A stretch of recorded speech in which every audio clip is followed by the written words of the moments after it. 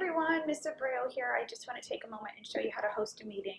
And I'm just going to host it with only myself. We'll do a video a little bit later on showing you how you can invite folks into your meeting. But to get this started, just go ahead and type in zoom.us, US.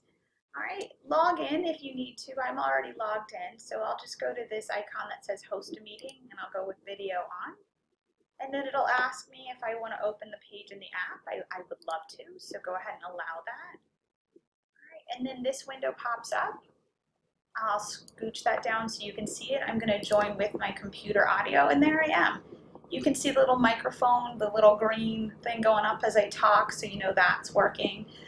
We'll talk about how to invite participants later, and then we'll talk about sharing and chatting and all of that. The thing I want to get to right now that you'll be using in your first Interact assignment is this record button.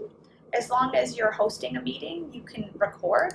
So I will just go ahead and hit record, and you can see that up here, sure enough, it is recording. You can pause the recording or stop it if you want to, or you could just end the meeting. That would stop it altogether. So I'm going to go ahead and stop it for right now. And then what Zoom will do is it'll convert it to an MP4 for me, and it'll download it onto my device. So with that, there's your first look at how you host a meeting and how you record a meeting. If you have any questions, just let me know. I'll see you later. Bye.